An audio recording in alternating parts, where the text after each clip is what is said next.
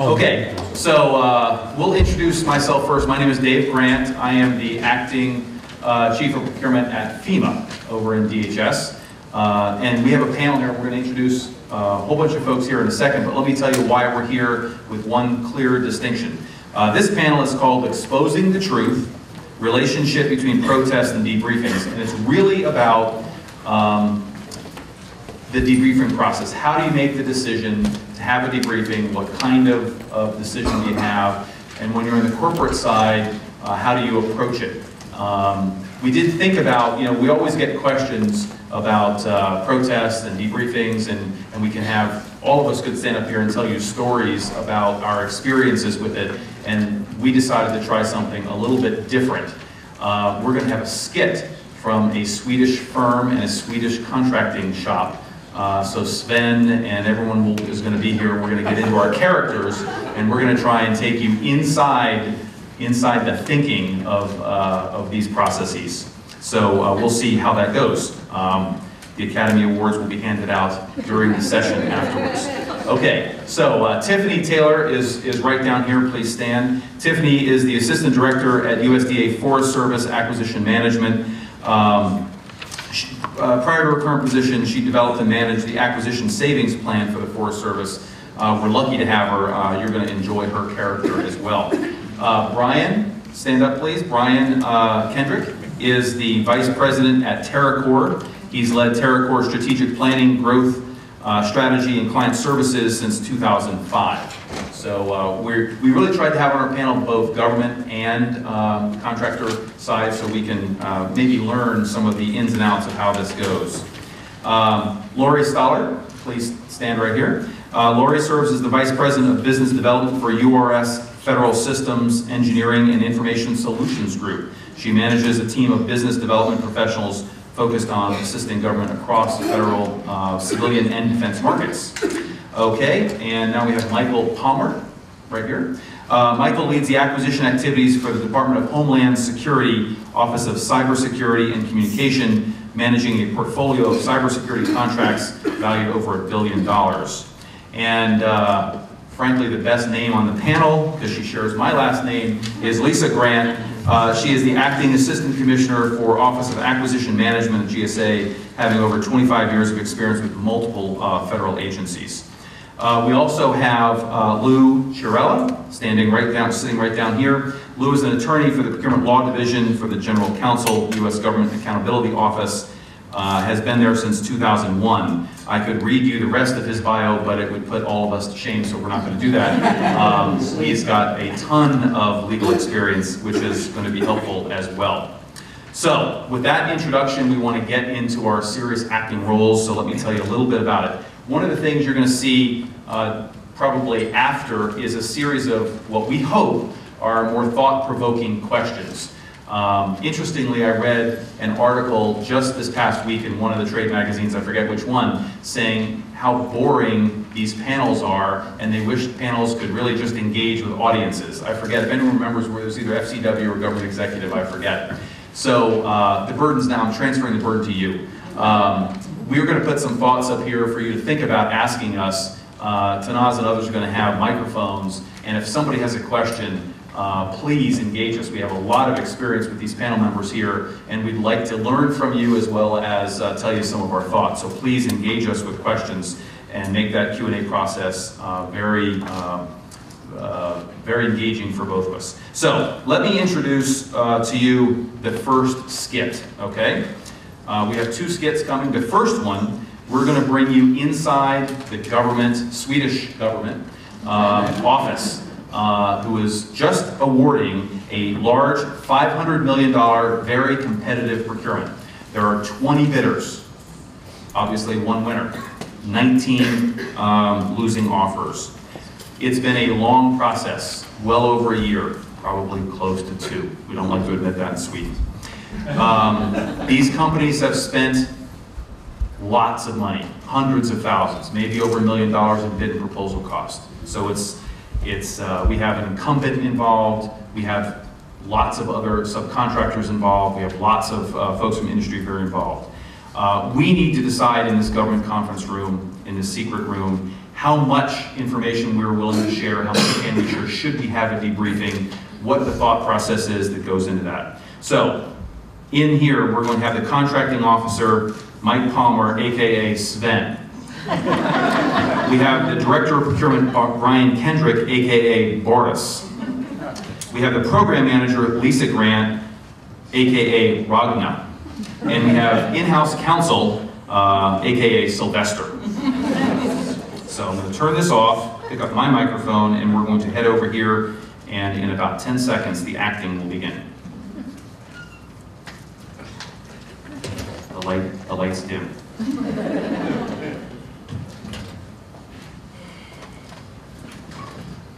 Wow, that was a long process. I'm glad I see the, lights at the end of the tunnel. Lights are on. Lights are at the end of the tunnel. I'm glad we finally got to award. Hallelujah. Now, we need to decide what we're going to do in terms of information to these 19 offerers that did not win, as well as possibly to the winning awardee. So, I think we should send out letters, and that will suffice. Let's just do that. I don't have a lot of time for all this. I gotta go. What does everybody think about that? Well, you know, for the first time ever, a program manager will agree with the contract. Yes, yes, that's good. All right, I'll talk to you guys later. All right, good meeting. Whoa. Not so fast, then, Ragnar. I know that this is taking a long time. Goodness knows, we did the industry day a year and a half ago, right? And we did the draft RFP. We've been through a long, drawn-out process. So we spent enough time with the office. That's right. All right. That is one way to look at it. But wait a minute, Sven. Wait just a second. All right. Part of our issue here is we've known a lot of these contractors for an awful long time. They do other things with us. You know, we have existing relationships. Oh, they'll be back. Don't worry. Don't we all know it? Don't we all know it? But we still, I think because of those relationships, all the conversations that we've had, the meeting after meeting that we've had, we owe it to them. We owe it to them to tell them a bit more. We can't just send them the standard email, you know, saying thank you very much for participating. This has got to be a little bit more than that. Well, we could. We need oral debriefs. Okay. All right, let's talk about it. Couple of questions here. Do we have any difficult relationships with any of these contractors? Well, a couple of them did call up and leave some nasty voicemails for me. And in the past, a couple of them have caused us some challenges. So, yes, I would say. Sven, let me say, I think we better be careful here. With 19 upset offers, the likelihood of a protest is significant. So it sounds like you're agreeing, no oral debriefs. Well, Just a second, Sven. Just a second. I'm not saying that, Ragnar, I'm not saying that. What I'm saying is, we better be careful about the information we give them and how we give it to them, and make sure that we reduce our protest risk to the maximum extent possible. Let's keep it short, sweet, generic, and don't put ourselves out there. Because Sven, you know, sometimes, some of the debriefings I've witnessed, you tend to get off track and start to tell them everything in the world you think of. This is not the point where we want to get off script. You're right. So what do you think about, so what information should we share? Because, you know, there's a high risk. 19 offers, 20 offers. What do you think, Ragnar? Well, first of all, it's March Madness, and you all are really wasting my time. But, Who do you have in the pool, by the way, in that United States tournament? if we're going to give them oral debriefings, then we need to take a look at the evaluation plan and the source selection report that was written. And we need to take that information verbatim from both of those documents and provide it to the office so they have a clear understanding of how the government evaluated their proposal. We cannot deviate from that at all. I would like to have those documents routed through our office prior to anything being finalized, so we can do a sanity check and make sure that we're being consistent. That sounds like are you thinking we should have a script for this? I think that's a good idea, because you know how Sven can get off topic. Listen, at what point are we going to practice the kick under the table for you and me in case one of us starts to go up? So that's a good question. Do you think that any of these contractors will be bringing their own counsel? Well, they did leave those voicemails. I would say yes. I think a couple of them will. They protested. I think in that case, in those companies, then someone from my staff absolutely needs to be there. So we need to make sure we get a list of the attendees from the contractor side in the debriefing. And if we see that their legal counsel is attending, then we will invite your office to attend. Thank you. And I hate to ask this question, Sven, but do we know the protest history? Is offerer A part of this? Those guys protest every time. Yes. A is one of the voicemails. So yes, A is in the mix, so they definitely will be. So we know what we're in with. As well as the incumbent, because they didn't win. Oh, you know that game. You know what those contractors do when they're the incumbent. They think they own the program. Well, I think given that, I think the other track that you need to be thinking about is what happens when and if we get a protest. How do you keep the existing contract in place? How do you keep the program in motion given the delay? Yeah, so as a contracting shop, I don't know how we're going to manage on the workload. I mean, because the amount of preparation for each of these, my contracting specialist his head's going to explode. I mean, if I give him this 20 potentially, if the awardee wants it. Well, I'll tell you what we'll do. Maybe we should skip the preparation. Oh, Let's no, just no, go no, no, right that's there. Back on track. We can't skip. Very good. What we will do is, I'll dedicate a couple of people from my staff who will take a look at the source selection document, since we drafted it, and create the script that we'll use for each of the offers. And then we'll send it to you and to legal counsel to take a look at and make sure that it mirrors all of the documents. And I suggest we have at least a dry run for each offerer before you bring them in. So that's really running not 20, but 40.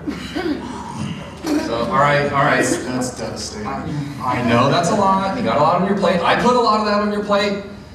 But I think if I take a look, I can redeploy a few people. Thor's almost done with that life-saving thing he's got going on in New York City. I think we can redeploy Hans. We can make this work. The God of Thunder would definitely help this effort. Tell him to bring his hammer. All right, well, it sounds like we have a plan. I'm ready to go. Got superheroes on board. Let's do it. So we'll get you something next week. Okay, done. So, skit 2, same scenario. $500 million competitive procurement. It's been out there for, as you heard our former director of procurement, I forget his name, let me go back. Was it? Sven? No, Boris. Boris said we've been out there for 18 months. Now we're going to go into company A, and we're going to find out how they learned that they didn't win this award. And we're going to find out how they make the decision how to approach the government after receiving this news. So we're going to turn right now to our team. We have Tiffany Taylor playing Frida, the CEO, off stage. She'll be entering in a moment. We have Brian as Boris again, VP of Operations. Then we have our Vice President of Business Development and Capture. Lori is playing Helga. And then I will play the role of Contracts Director, Olaf. And here we go. You have mail.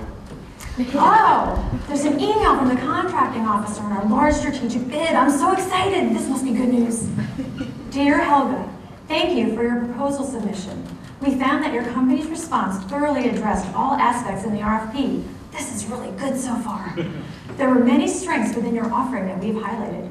6 major strengths include the following: technical approach, management approach, staffing plan, flexibility was demonstrated, teaming in small business subcontracting, proven delivery. We also found that your price proposal was reasonable. This sounds great. It sounds like we won. We regret to inform you that the award of this large strategic program was made to ABC Services. The evaluation ratings are listed below for your reference. We hope that your company continues to pursue doing business with our agency. Sincerely, the contracting officer. This sounded like an award notice. This is awful. Oh my gosh. Honey, you know that vacation we had planned? You have to cancel it. We can't go. We lost the big deal. And oh, go cash my bonus check. I have to go tell Frida we lost. How am I going to tell Frida and the team that we lost this bid? Dum, dum, dum, dum, dum, dum. Helga, what happened? Frida. You told me that this was in the bag. We had this covered. Our business development team was out there engaging with the customer. We were all over it. We knew what the customer wanted. We had a great capture strategy. No, I'm tired of hearing excuses. We spent so much money on this proposal. I mean, we had boxes and boxes and people spent lots of time and lots of money on trying to get this. You told me we were going to get it. You know what? We had it. I'll tell you though, a couple things happened, and you guys know I brought it to your attention. We had one of our key customers left the agency. New person came in. We were not able to be able to get to them. The RFP was out. They wouldn't meet with us. That could be a reason. Maybe that person was a key decision maker. I don't get it. We did everything right on this, Frida. We knew the org chart, we knew people at the top, people in the middle, people at the bottom. We knew the incumbents, we talked to the contracting people, we talked to other people in industry. I quite frankly don't understand how this happened. I gotta tell you, Boris, you know, if you and your team would have had that price to win accurate and the solution accurate, we would have won the bid. I'm not so sure about that, Helga. We pulled our best people in from all across the country on this one. We were laser focused. No one had a better agile-based, mobility, big data, cyber focused solution. You know, I agree with that. I have to agree with Boris. And, you know, if you guys recall, when we first got the RFP, it was really hard for us to distinguish between the evaluation criteria that we saw in L, in section L and M, and in the SU. And we struggled over that for a long time. So how many people did you guys have on this? How's your team going to be impacted now that... Oh, I have to tell you, that's a serious problem, both from our partners and from our own standpoint.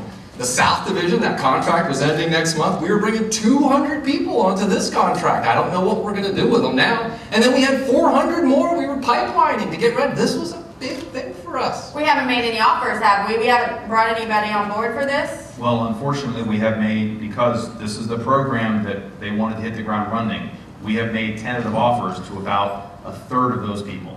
And let's not forget the subcontract agreements that we have. We're going to get a lot of pressure on this from both angles. So has anybody told Frida, the subs yet? I got to tell you, XYZ company, our major sub, they're going to push us to protest. They spent about as much money as we did on this bid. I mean, is that the only way to do that? I mean, I just bought a new house. So, I mean, we can't afford to waste all this money on this proposal and go do a protest. What's that going to cost us? Well, I've taken a look at the letter that came in. Typical government contracting officer didn't tell us a thing. Very generic. Your proposal was fine. Everything was fine. We didn't win. We don't know why. So I think we should request a debriefing. Probably they're only going to offer some letter. We need it in person. We need to push for that. But I'll tell you, we've dealt with this agency before. We go in there, we just get bland, fine. We never get any good information. If they would just tell us what the difference was between what they wanted and what they got from us, it would help. I don't think we're going to get it. Who do we know on the inside? Well, Ralph left. He was the person that had seen us work before and knows how good we were. You know, I'm not advocating protesting because you know the cost. We're going to have to bring in Zurich and Company, the outside law firm. They're not cheap, but it depends on, and don't forget the other we did on another project. Well, we've got some upcoming too. And we have two more, one with the same customer. Yeah, I feel like what's that going to do to us? I feel like I've sat in the contracting officer's chair before. And so, because I think that's going to damage our relationship. I don't think it's a good idea. So, all right, I want you guys to figure out, put together what the risks are if we decide to protest, find out about the debriefs, whether or not we even have a position, and don't even think that this is going to be the end of it, because you guys are all up for, you know, renewals on your contracts. You know, you're... Well, Frida, I have something that I think will help, at least just for the short term. But if we go and just crack open this bottle of vodka, we can go talk and think about it.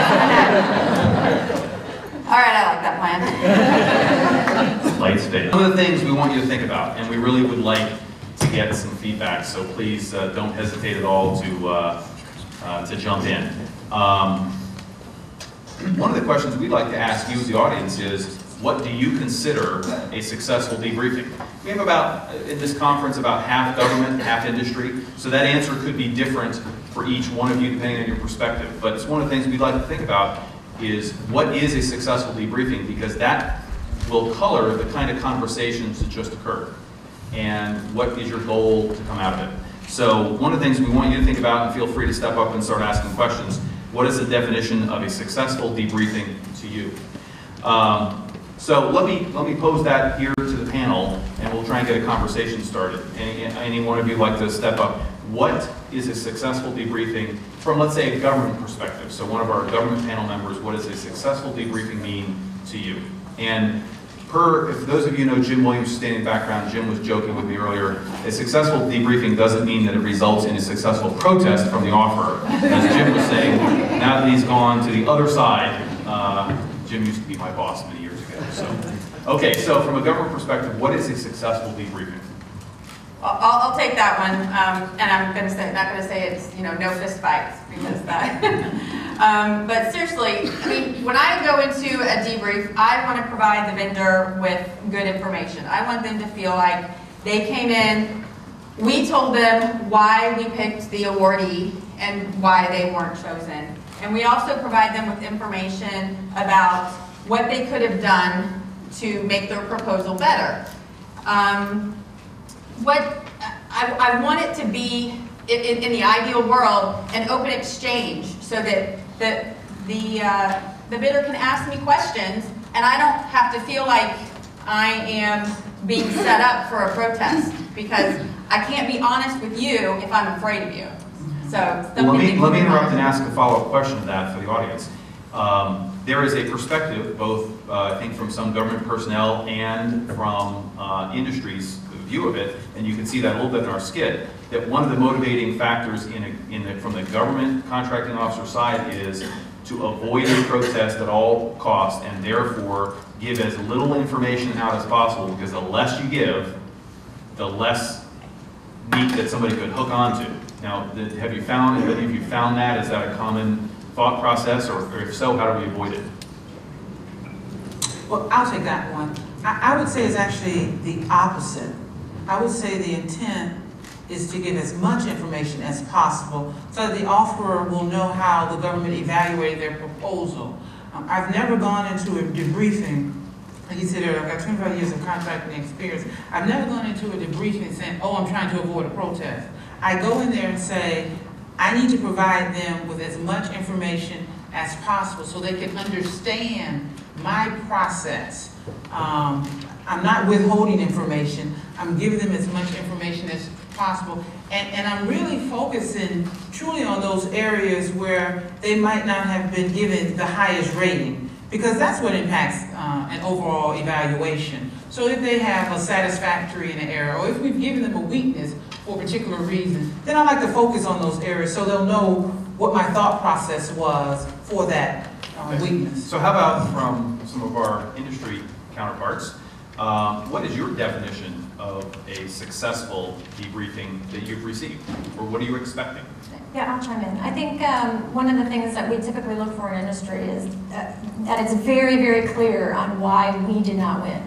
I mean, industry typically blames itself first before it ever tries to place blame outside of the company. So it does the scenario that we kind of played out, right? The finger pointing and all that type of thing. So if it can be really clear on why our technical solution wasn't as good as the awardee's technical solution, for instance. But if it's vague at all, then we just start guessing and we start making things up and we start to try to, come up with reasons why we think maybe we didn't win, and then we think it's not fair. So I think it just needs to be sort clear. of maybe a follow-up question for, again, industry. Have you attended a very well-run debriefing where you got that information, or maybe contrast it with one that you went to that was really the antithesis of that?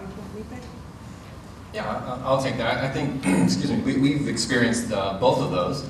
A briefing that went really well, we got lots of information. I think during the skit, Lisa talked about how you lift things from the evaluation, certain parts that can be shared.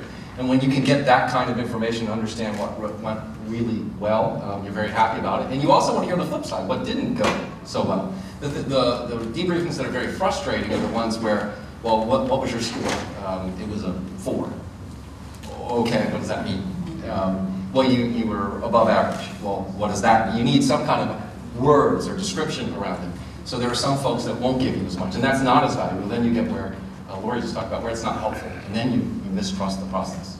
Well, and I'll bring another thing up as well. I mean, I was part of one in the past that when we got the RFP, it was very hard to distinguish whether the customer was looking for a technical solution offering or actually an approach to a technical offering, a technical solution. And we had many debates inside the company over just that. Do they want a specific solution that they want us to roll out on day one, or do they want an approach because they don't yet know what the full requirements are and they want us to kind of build it with them as we go?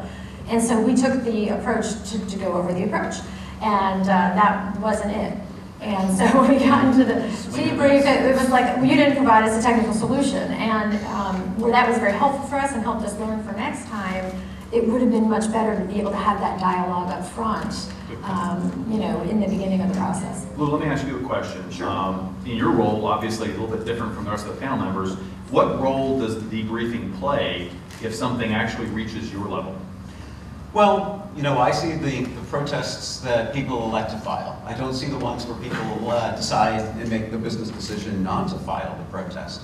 But I can tell you this, that what we don't want to see at GAO is a defensive protest, where somebody files a protest to get the information that they should have received in a debriefing. We don't want to see people use the debriefing process, the protest process, instead of the debriefing process. But let me at the same time go ahead and say that a bad debriefing is not a basis on which we will sustain a protest.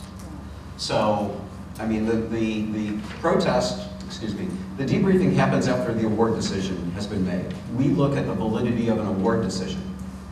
Whether or not you tell somebody everything, you don't tell an offeror everything that they're entitled to receive, or you tell them something inaccurate, has no impact on, it doesn't provide a basis on which we would sustain a protest.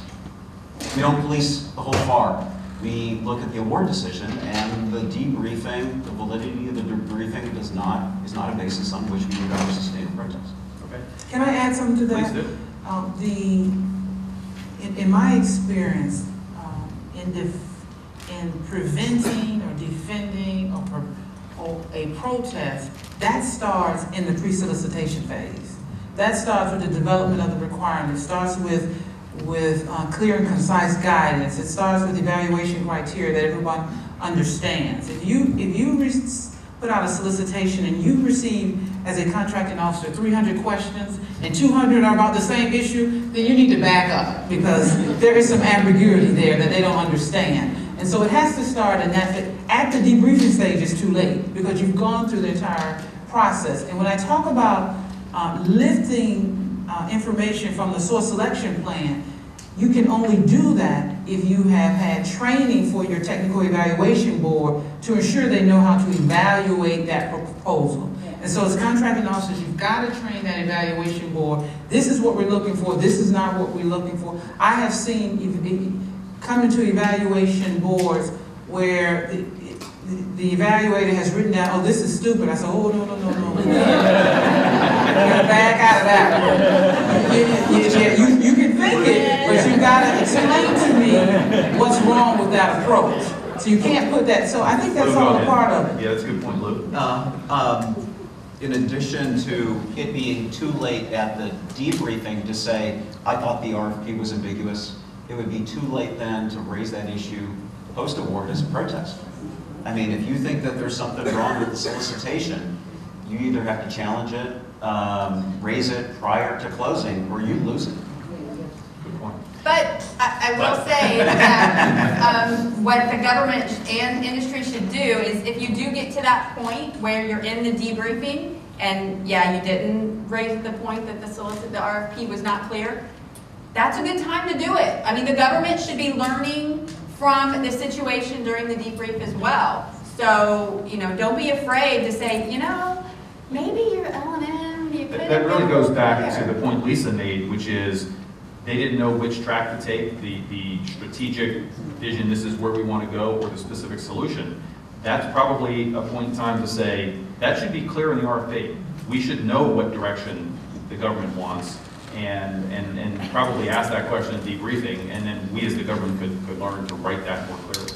All right, we've got some more staged questions, but I want to take a quick time and see, and pose a question to you guys, and hopefully we have a few. So we'll go ahead. Let me, here you go. I can speak up. Okay. In my opinion, there are often general counsel who have a very strong opinion regarding whether oral versus written debriefing should be given. And oftentimes when a contracting officer is a junior, they rely on the legal counsel for their advice, and they do want to avoid protest if possible. I understand that.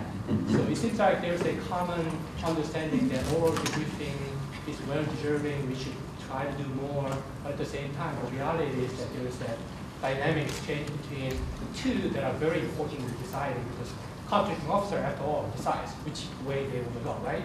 I mean, director cannot dictate what should be done. So having said that, I mean, lawyers are really hard to train, and I don't think there are many general counsel people here taking We have training. one very important general counsel.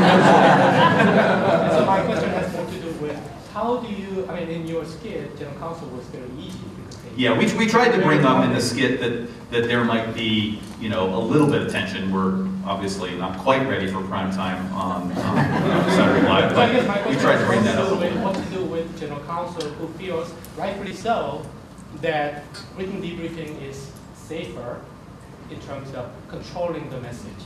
And Lou, I understand lawyers may probably possibly only listen to the GAO.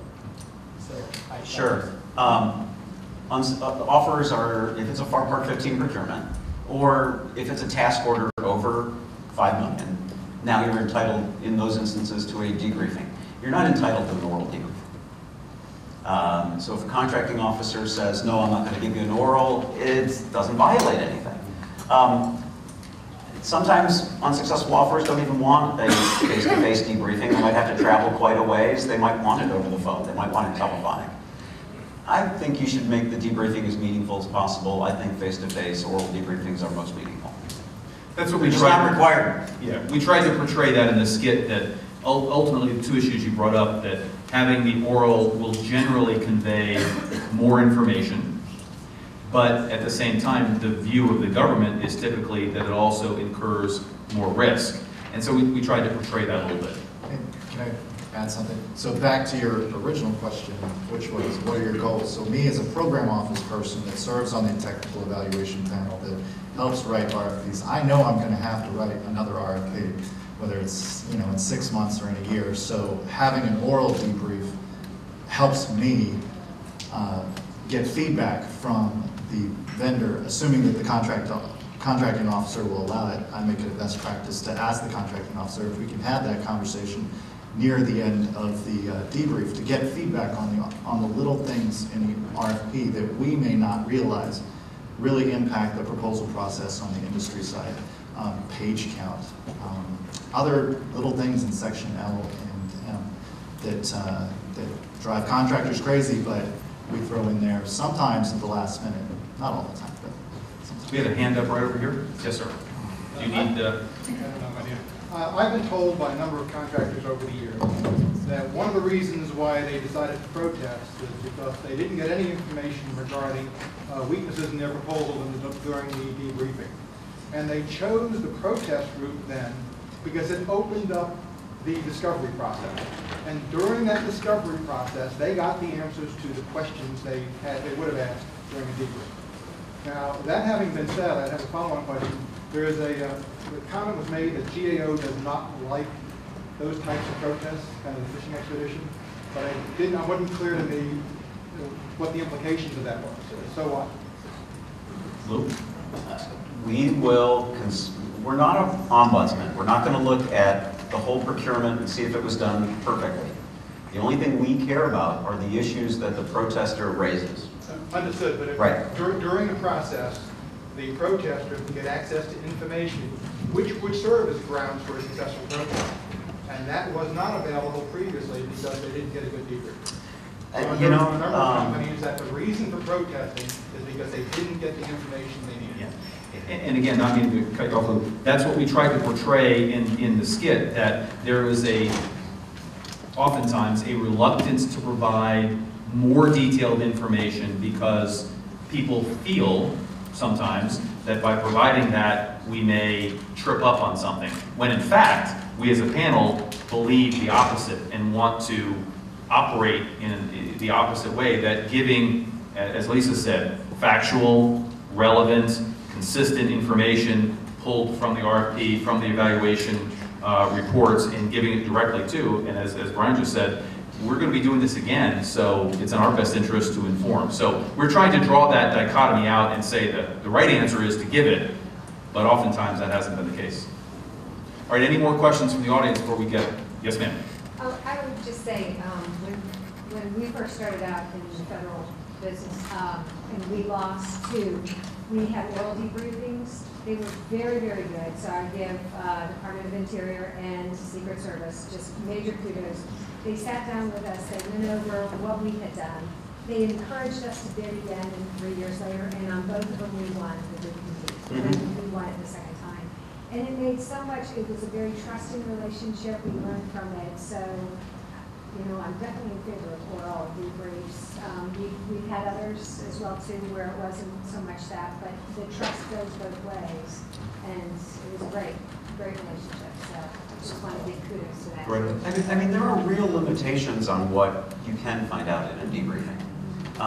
You can find out a lot about your own evaluation. Right. You can find out, you can't really find out as much about the awardee.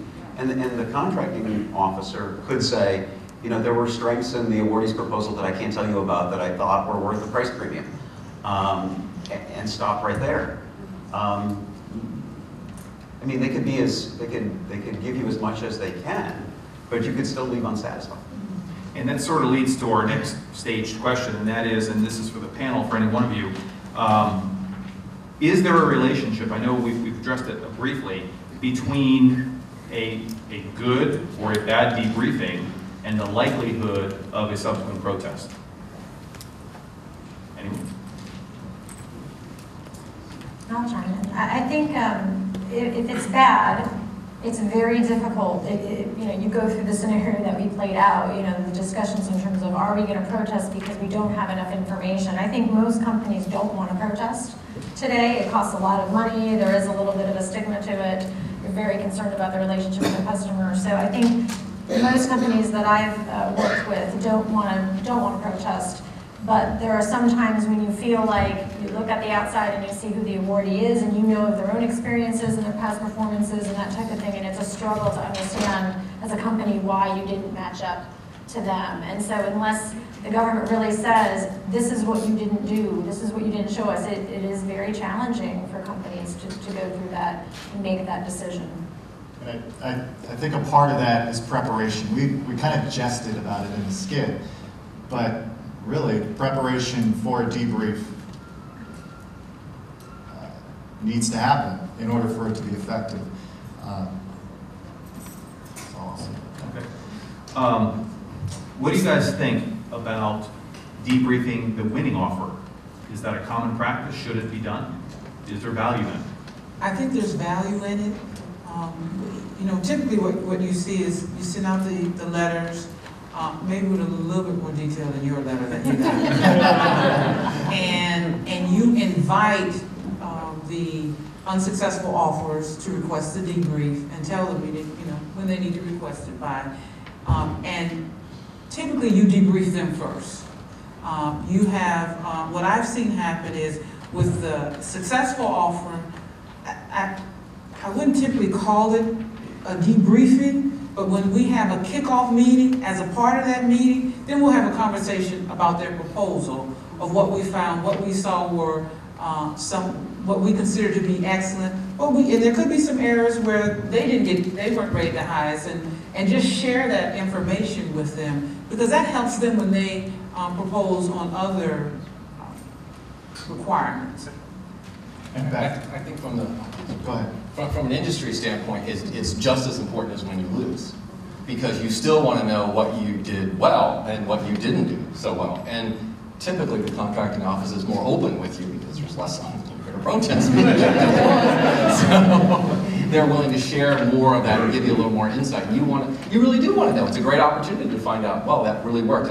And sometimes you go a little deeper. Did you like the way I laid that table out and explained it? Not everybody will do that, but sometimes you can get more on a deeper level. Now, Lisa hit this in skit too, but what role does your major subcontractor play for the corporate folks here in the consideration of debriefings or protests? In terms of if they're involved? If they're involved in them, or we sort of implied in the skit that you might get some pressure. Right. You know, typically it depends on how many people you can have attend. And there's usually a limit to how many people can attend a debrief. And typically if it's 3 or even 5, normally that's not enough to bring a subcontractor into it. And there are some areas where as a prime you don't necessarily want your subs to know, like your pricing, you know, things that are very sensitive. But every once in a while if you have a subcontractor that is a very strategic partner, you may want to bring one of their executives or someone to the table. And again, in the skit, we joked about whether or not counsel should participate in the debriefing. So maybe from a government and a contractor perspective, what are your thoughts on involving counsel in the oral debriefing? Well, I'll take it from the government perspective. We ask the offerers to give us a list of attendees, and if they include counsel, we don't prohibit counsel. We invite our counsel to attend. If they give me a list, I have canceled a debriefing. If they have given me a list and counsel was not on there and counsel shows up, I've canceled a debriefing. I said, we need to reschedule because I need my counsel in the room as well. So it becomes, sometimes I think, in that instance, it was an intimidation factor. It was kind of we're bringing counsel, but I think they were shocked when I said, well, debriefing is over, and we'll have to come back. Especially in that instance, they flew in from California for that debriefing. And so we had to reschedule it because they intentionally didn't tell us they were bringing counsel. I don't have a problem with counsel attending, I just need to know because my counsel needs to attend. And from a private sector perspective? You know, from industry, I'm in business development, that actually is my real job. And in business development, you don't usually like the lawyers around. I mean, it stifles the discussion, my goal would be to get as much information to help me next time. That's really my goal. What did I really not do well? What do we need to improve? You know, just what you were saying. Where can we improve for next time? Because we do want to do business with that customer again. So I think bringing, at least from my perspective, bringing legal, the only reason you would do it if you really knew you were going into a protest and thought you didn't get So that was my follow-up question. Is there a signal that government and industry sees in the presence of counsel? Everybody's more tense when counsel attends. Everybody knows it's more likely that something else could happen. We could get to the protest stage. It's a lot less likely, a lot, I don't know if friendly was the right word, but more comfortable. Okay. Right. And yes, sir. Do you have my sheet? Is there a camera back here? All right, excellent point. Great minds think alike. I wish I thought of the questions and I actually did. So it's the thought about recording the debriefing. And so our thoughts, maybe from a government and contractor perspective, on recording them and how you document them and then what you release. Any thoughts? I know from my opinion, I'm a little hesitant about the recording. I'm a little camera shy, even though I know I was up here. And, You're a star in the making. Yeah. Throwing boxes. Yeah, there are boxes. But I think whenever you put the camera in play, or it just sends a signal that you want to make sure somebody's on record for what they said, and that is going to definitely put the government in a situation where they're going to be more hesitant. Would a stenographer be the same kind of thing, or the camera is different? No, yeah, I mean, you can take notes, that's one thing, obviously, but somebody that's taking word for word that could be used for, some... Well, let me go right to Lou, because you mentioned earlier that the actual debriefing doesn't have as much weight as maybe we thought it did. So does the presence of a recording or a stenographer play a role in your world? No, I've never, on any of the protests assigned to me, had a situation where there had been a recorded debriefing. Oral presentations, sure, but not a recorded debriefing. What we would be concerned about is, does the contemporaneous record support the agency's evaluation and award decision? I don't really care, but I use it as a shorthand. I use it as shorthand for meaning it's not relevant, and I slip into that. It isn't relevant really if what is said in the debriefing is accurate or inaccurate. Now, it might be the cause of a protest, but it would not be the reason for sustaining a protest. Okay. Did that answer your question? Yes. Bob. Okay. Yes, ma'am. As far as knowledge management, whether you're government or industry, how are you looping back in what you learn when there's a protest, or what you learn from the debriefings? Well, the industry typically does a lessons learned session. I mean, we usually do them whether we win or lose. Some companies are better than others about actually documenting that and putting it into a database, so that the next time you do either a similar bid or a bid for that customer, you go pull that information and say, okay, we really messed up here. We want to focus on doing a better job. So that's, from an industry perspective, typically what we do. Well, I can tell you what I do every 2 weeks. I receive a report every 2 weeks on every protest that is in the Federal Acquisition Service. And I take a look, my staff takes a look at that, and if we see some systemic issues that are across, let's say, 2 or 3 regions, then we look back into those regions and say, look, we've seen this issue, across these regions. How can we help you with whatever this issue is? Maybe they have an issue with, should the past performance be neutral, or should it be good, or excellent, whatever it may be. So we look back in then. And then when I was in the operational side, the team itself kind of had its own internal debriefing. What have we done? What could we do better? How can we improve on the next one, so that as we move forward, we don't make, if we did some of those same mistakes, or we improve on what we have, we may have a brown bag session to kind of help the entire organization on learning how we did that procurement. Now, some procurements we don't want to talk about anymore, and we don't have no discussion about it. But for the most part, that's what you see. Yes, sir. So there's a type of protest we haven't really talked about. We've talked about the scenario of a company who didn't win, wants to find out why, maybe they think they ought to have won, something like that. There's the other scenario where the company didn't win, they know why, they don't really doubt the integrity of procurement, but they're an incumbent, and they can buy themselves a 100-day lease extension. So, are there any ideas about what can be done? I mean, the only thing that's going to prevent that is if the protest is dismissed. GAO doesn't take the case. What can be done to raise the bar, and what GAO might take, or something in the debrief that could help make it so ironclad that they can't buy themselves that extension? I'll respond. One thought is, we tried to address part of that. You heard us say in the skit that one of the losing offers was the incumbent, and we also addressed it from the sense that it costs. Our CEO Frida talked about the cost of hiring counsel to do that.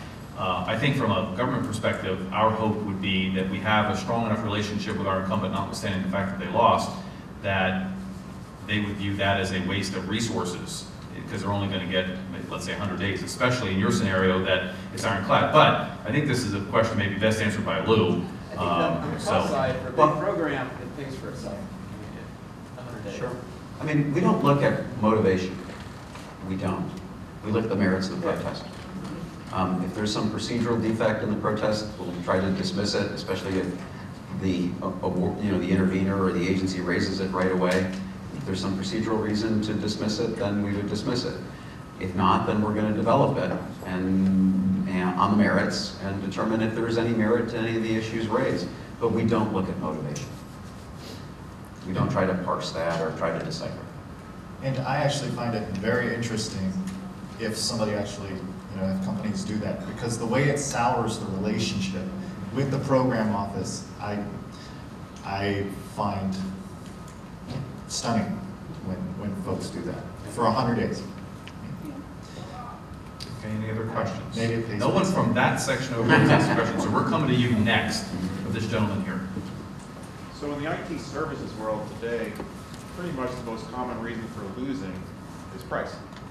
And you go into a debrief and really all you're going to find out is what the winning price was compared to your price. And of course the number one question on your mind, especially nowadays, you find price that is half of what you did. People are really going well on these things. And the question on your mind is what kind of cost realism did the government do? What kind of independent cost, government cost estimate was there? Is there anything the government can do to, because that's really when you walk out of there, you're really frustrated because you get no information and you say, the winning bidder can't do it for that price. Is there anything the government can do to give you more information that would stop you from thinking that way? Some thoughts? Okay, I mean, it would depend if we're talking cost or price. I mean, best value kind of thing. Sure, but I mean, are we talking a cost reimbursement contract or are we talking a fixed price type contract? And if it's a fixed price contract, then the contract type essentially protects the government's cost position. The cost risk to the government is contractually protected. And then there's a different type of evaluation that the government's required to do. When you mention cost realism, I guess you're talking a cost reimbursement type contract. And in a cost reimbursement type contract, then the government has to do a different type of analysis. And I believe you can tell somebody in a debriefing the awardee's proposed cost and evaluated cost. Yes.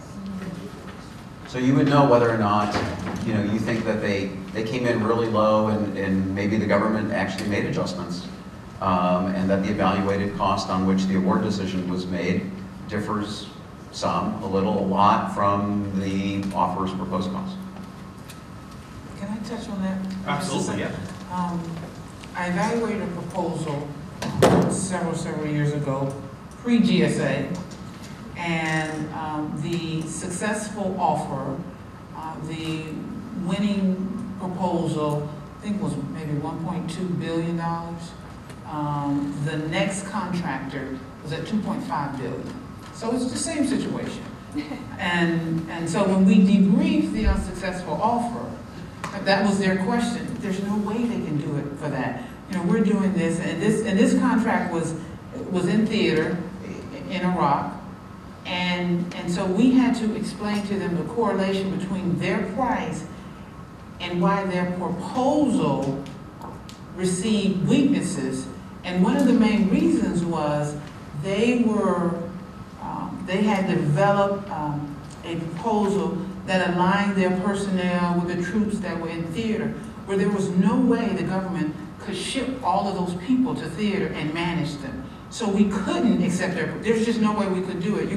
I can't have one for one. I can't have contractors traveling with the troops. I mean, it was what they wanted to do. If we could do it, it would have been outstanding, but we couldn't do it. So we had to explain to them why that $2.5 billion, what the relationship of what their proposal was to that $2.5 billion, and why the government just could not take that offer. And so hopefully, when people are debriefed, they can give you that type of information. Okay. Any questions from the far right? You've been quiet. You're going to put you on the spot? No? Okay, I only have one more really final question. It's a question for you folks. And hopefully someone will step up and give us some response.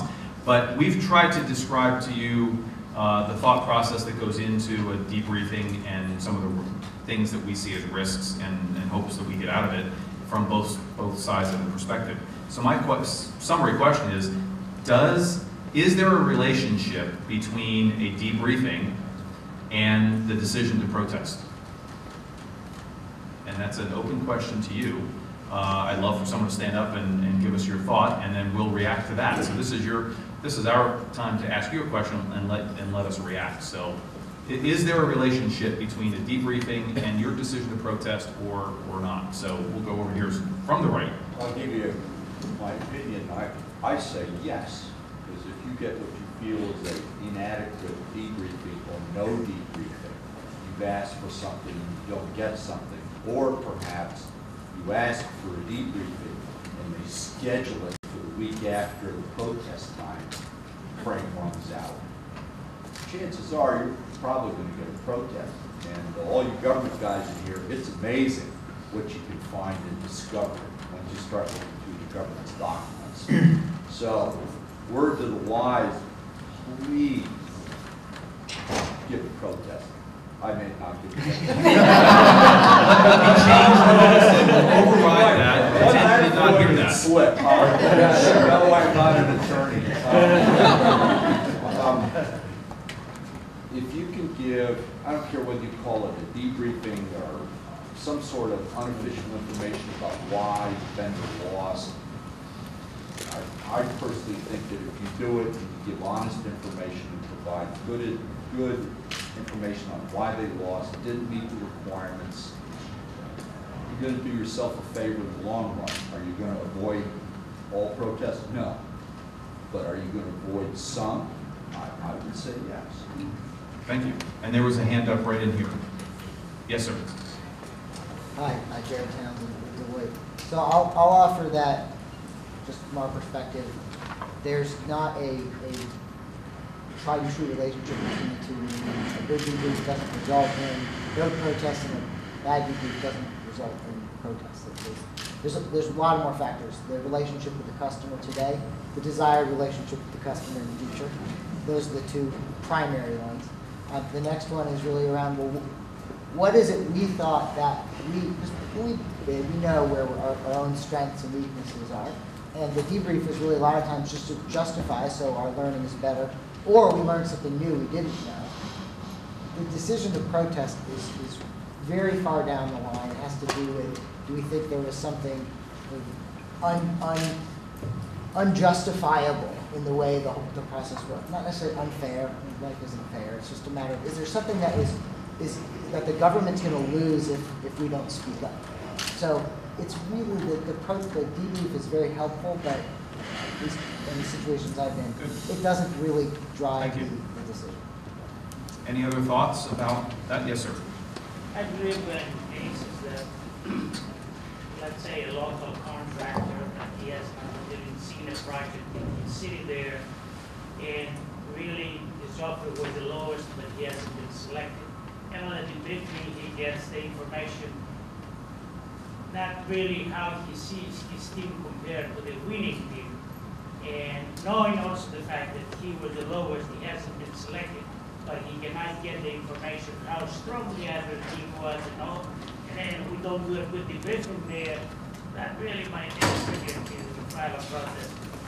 So I think I've heard two answers that say a poor debriefing or no debriefing could encourage the kind of fishing expedition that Lou referenced in part of his answer that isn't really considered in the GAO process, but it certainly puts all of us on in the team, both internally and externally through. You know, the bottom line is that will start the investigation, the evaluation will start, and then we find out, GAO will say, oh, by the way, here is something, you didn't look at this, and go back and reevaluate it.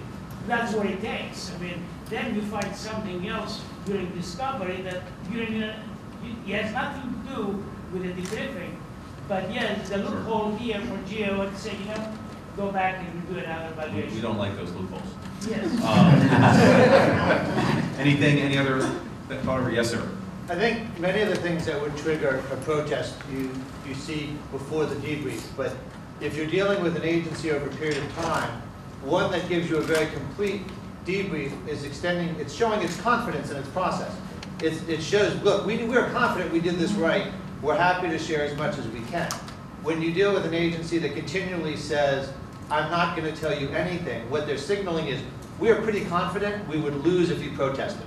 So therefore, we have to share as little as possible because we don't think our people followed the procedures. And what that does is encourage people to think, in a future one, maybe we should, because they seem to have very little confidence in their own explanation of why they made the choice. So part of the debriefing is a statement of confidence in the government. We know we did it right. Here's why, and here's the explanation. Interesting perspective. The one thing I'd ask if we get a chance before it closes, sure. If you don't intend to protest, what can you say to the government folks, aside from leaving the guns at the door and not bringing the lawyer, to say, look, all I really want to do is know how to do better, because I've been on the government side and the commercial side, but you can tell the difference in the room when the government guys are spooked and they say nothing useful.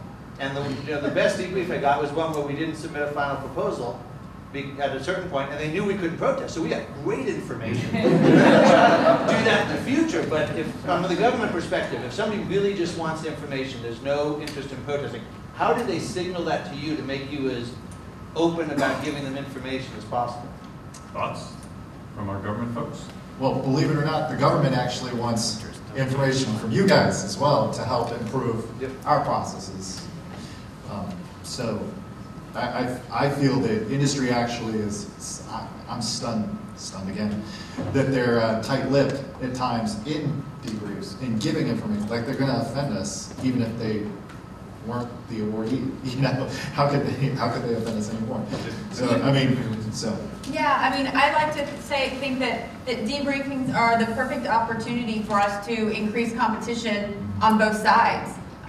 You know, we learn how to make proposals, RFPs better, or even our requirements, or that little thing that we put in our requirements that maybe we really didn't need, but it made the cost, you know, go crazy. And you guys learn how to make your proposals actually be better, you know, read like we feel like they should be read. And so the next time, whenever you submit your proposal, you're going to submit a better proposal because we were honest with you during the debrief, and we give you a better RFP because you told us that last time that page count, that's ridiculous. Or, you know, the fact that we put it out on December 23rd, you know, don't be so mean, right?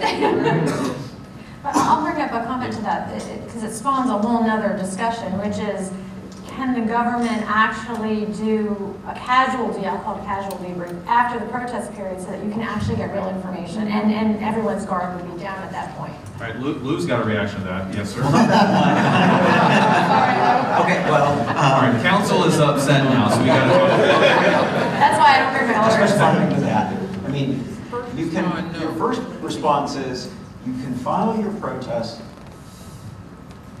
Your protest to be timely is 10 days from when you knew of your reason for protest.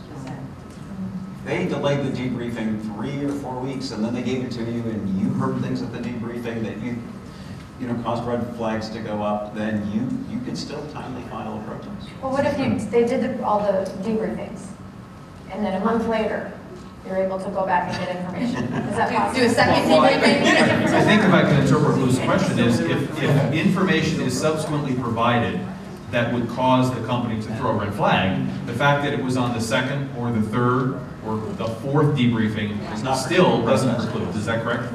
Or if it's not called a debriefing, but a casual meeting, and you receive information, then they still have the opportunity. Yes, sir. The one other thing is there are many procurements out there where offers are not entitled to a debriefing.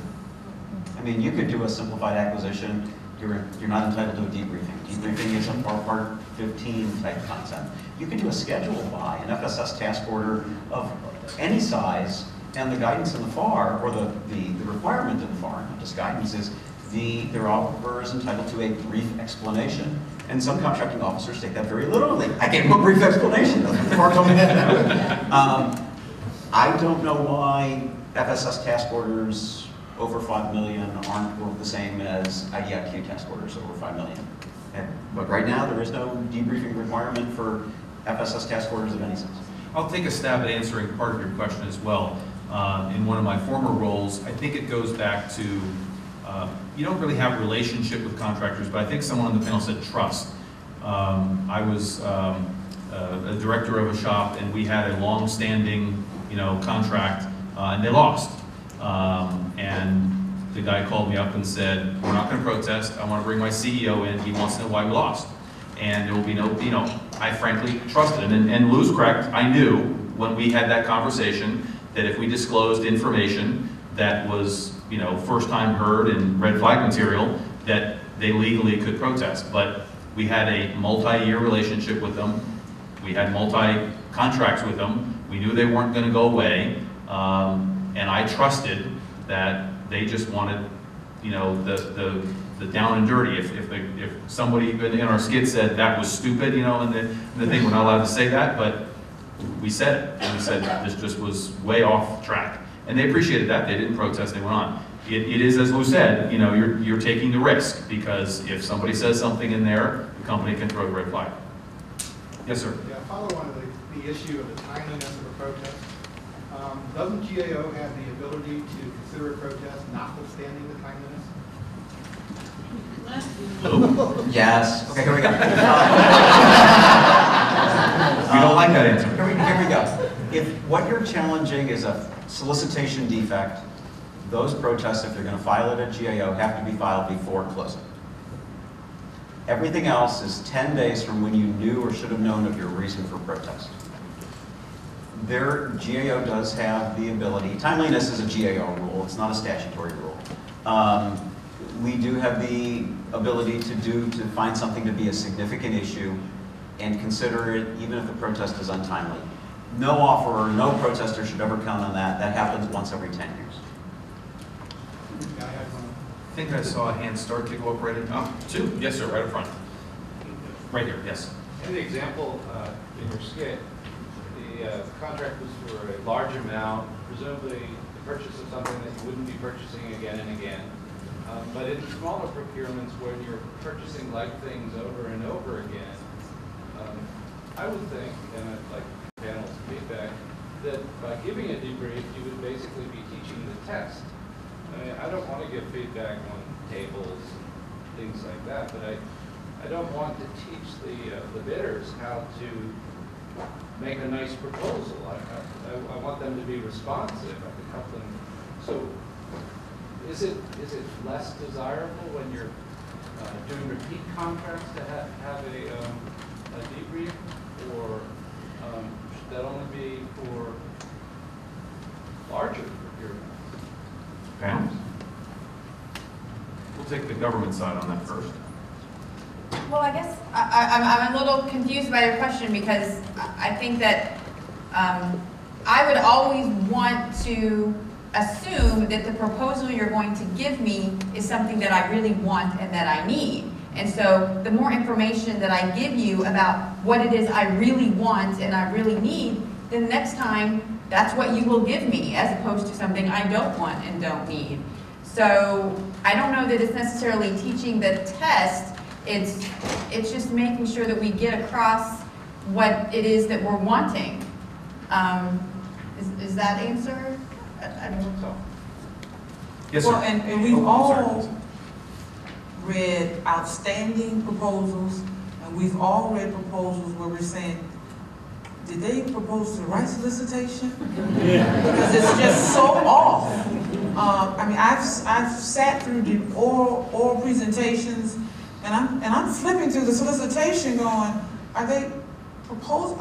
Did they see the guidelines? And I've sat through proposals. I wanted to stand up and give them a standing ovation because it was just that fabulous, meeting the criteria that were within. So I think from our perspective, it's better for us to debrief you and give you the information you need so that we receive back what we want, so that we can have those proposals that meet our solicitation. We want to help you give us the. And I'll add in that if you watch it over a period of time, really the best companies will learn from that debriefing, and you will see the quality of their proposals get better and better. And conversely, those agencies, those contracting officers, and I've seen some that start off and they're pretty shaky. After, if they're good and they get good feedback, both from the company and their management, let's say, they get better and better at it as well. I mean, ideally, we'd love to get to the point, I think, where we get 4 really, really great offers and you make the choice really, really hard for us.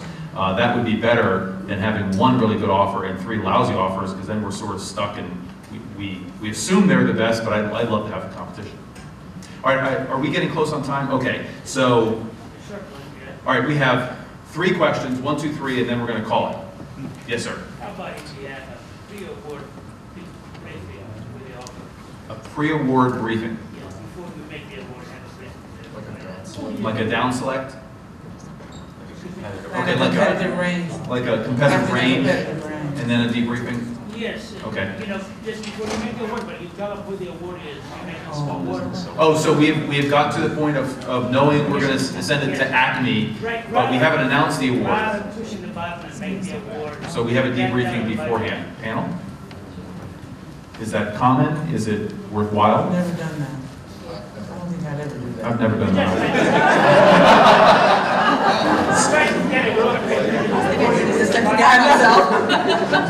Okay, yes ma'am, in the back. I work for the government, and honestly, some of the worst proposals we get are from incumbents. They assume the scope of work, they assume they know what we want, they just go, well, I'm going to do what I've always done. So if you're the incumbent, I really encourage you to read the scope of work, make sure you read the evaluation factors, don't make assumptions, assume that we don't know you. Because we have to review your proposal along with everybody else on an even playing field. So that's just my one. I think we probably, I don't want to speak for council, but probably get a lot of protests from incumbents because I've done it and I had all the experience, my past performances there, but you have to write your proposal as though we don't know you. And then we had one more question here. Yes, sir. Government side as well, and I would echo some of the comments here. I have read proposals that were pretty obvious we worked on it over the weekend. The opening period was at least 60 days. And then I've also read proposals that were just outstanding. And the debriefs were done well, and in this case, it was a losing incumbent. And it was a large dollar value acquisition for them as part of their portfolio. So we gave them a very prepared and focused debrief on what specific areas in their technical proposal that they need to improve. So they took it to heart, and 6 months later we had another major acquisition, and they ended up coming in and being an award winner. Okay. All right, we're going to wrap it up now. I want to thank first Tanaj. She did a great job in coordinating our panel.